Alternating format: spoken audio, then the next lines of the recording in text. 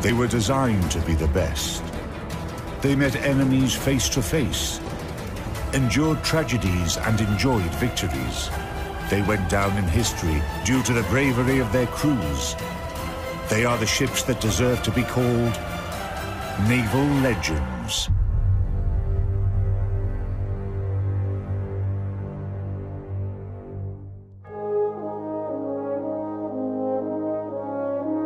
US battleship Alabama, British cruiser Belfast,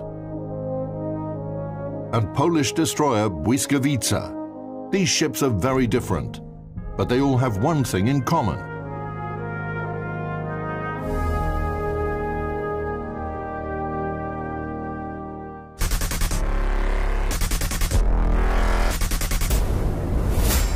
The Bofor's L-60, one of the best automatic anti-aircraft guns of World War II.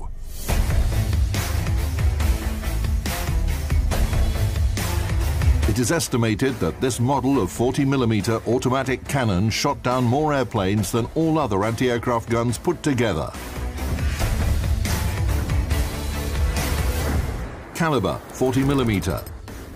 Barrel weight, 103 kilograms. Barrel length, 56 calibers, 2,250mm. Loading principle, clips, 4 shots each. Rate of fire, 120 rounds per minute. Shell type, primarily fragmentation. Shell weight, around 900 grams. Maximum vertical range, 7,160 meters. Guns were installed in single, coaxial, quadruple, and 6-barreled mounts.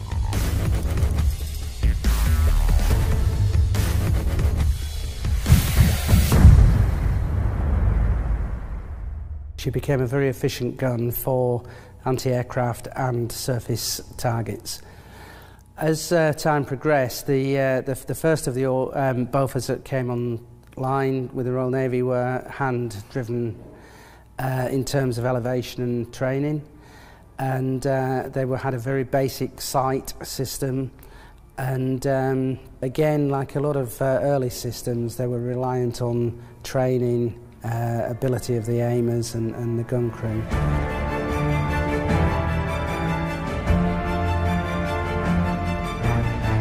The specifics of World War II artillery relies on the fact that the smaller the caliber is, the more it depends on the gun crew, on their cohesion in combat. The performance characteristics of light guns, anti-aircraft guns, and Bofors in particular, are a combination of the artillery mount itself and the training and coordination of its crew. Especially in battle, when tensions are running very high, there's no time to think, and you need to move very fast, turn around, load new shells, and start firing. And all this happens automatically, without thinking. After a battle, sailors often couldn't even remember what they were doing. That level of performance was achieved through constant training. This weapon is operated by a crew of 4. 3 on the mounting, the gun layer, the gun trainer, the loader.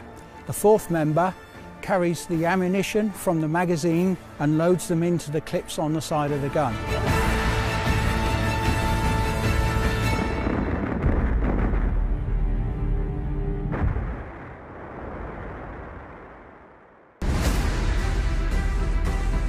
The L-60 was developed in neutral Sweden. Bofors, a metallurgy company, started manufacturing cannons around the 1870s. Then it was owned by the famous Alfred Nobel for a while. And after World War I, Bofors actively cooperated with the German Krupp consortium.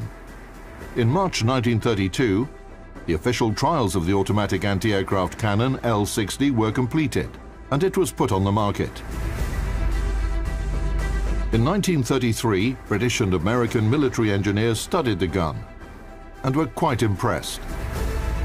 The Swedish system was more effective than the obsolete British Vickers pom-poms and had more firepower than the Chicago pianos used by the US. The maximum vertical range of Bofors was almost twice that of the British gun, and though the Swedish system had a slightly lower rate of fire than its American counterpart, the shells it used were twice as heavy.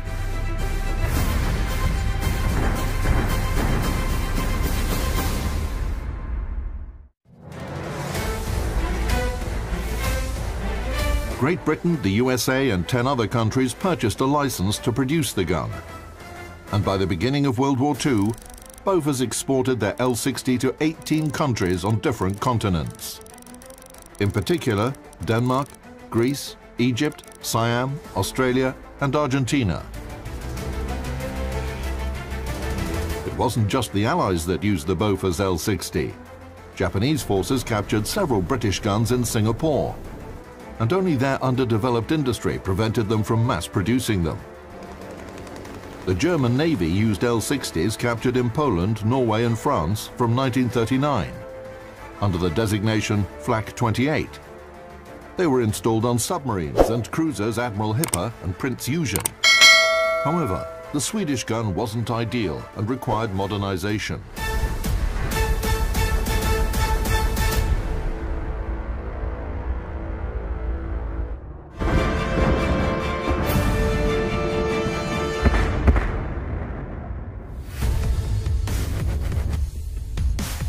The mechanical drive system on ship-based anti-aircraft mounts would break down due to its exposure to salt water and needed to be replaced with a hydraulic one. The air cooling of the barrel also had to be replaced with water cooling. Also, some design modifications were required to mass-produce the gun. One of the main problems of the Bofors L-60's application was a high reliance on the training and skills of the gun crew.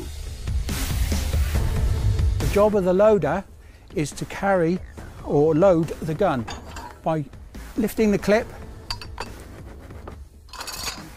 dropping into the weapon. So once he has done that, he then taps the gun layer on his head to let him know the gun is loaded. Loading a gun like this wasn't easy. Ammunition had to be taken out of a box and carried to the gun. As the gun constantly rotated, the carrier had to run around it with a clip of shells in his hands to pass it to the loader. This position on the gun is known as the trainer's position, and these handles are turned or reversed to allow the gun to move backwards and forwards on the target using the gratical sight in front of you.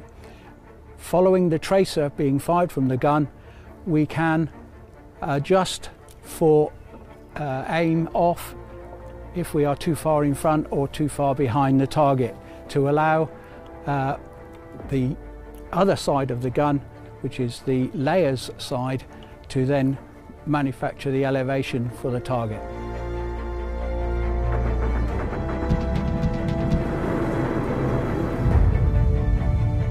As time went on, the gun developed, and so that we could come away from the hand-driven gun, she was turned into a hydraulic-driven gun, so she had pressure tanks and oils and such like.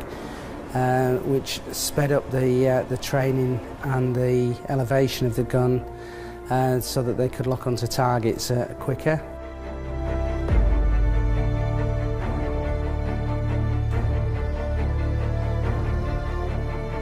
This is the gun layer's position. He was also the captain of the gun and responsible for giving orders to the rest of the crew.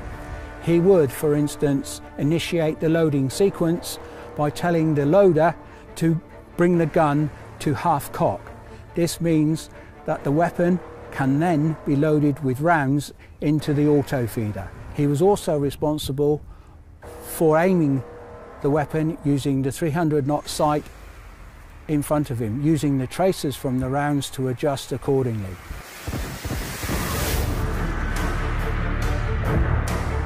The command to engage or fire comes directly from the command, and without further ado, the gun captain would press the firing push.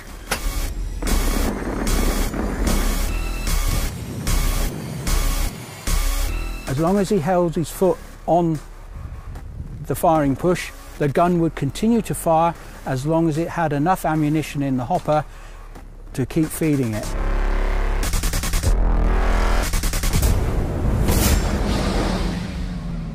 The guns created a fire barrage, which was almost impossible for a single aircraft or entire squadrons to penetrate. You can see it in old newsreels. There's literally a wall of fire in the air, and some plane trying to get through it. The probability of an aircraft breaking through to its target, for example an aircraft carrier or some other ship, is very, very small. The Bofor's L-60 proved its worth during World War II. The anti-aircraft gun Bofor's L-70 became its logical continuation. The human factor is crucial in wars. A man can become frightened, maybe poorly trained, or something unexpected can happen to them. As a result, the struggle to minimize the influence of the human element and to increase the gun's survivability and rate of fire led to the development of the modernized Bofor's L-70, which required minimal human input if compared to the very first Bofor's gun, such as the L-60. However, the L-60 remained in use on some ships. In 1982, during the Falklands War, which involved Great Britain and Argentina, the British managed to shoot down a jet plane using this Bofor's gun. Even in the 1970s, when artillery was gradually replaced by missile systems, Bofor's cannons remained in service. Not only the upgraded L-70s, but also the veteran L-60. It can still be found on some German minesweepers and the heavily armed US AC-130 gunships, which provide fire support to ground units.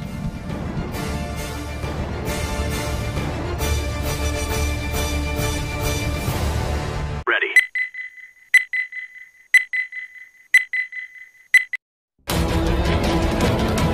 They were designed to be the best. They met enemies face to face, endured tragedies and enjoyed victories. They went down in history due to the bravery of their crews. They are the ships that deserve to be called naval legends.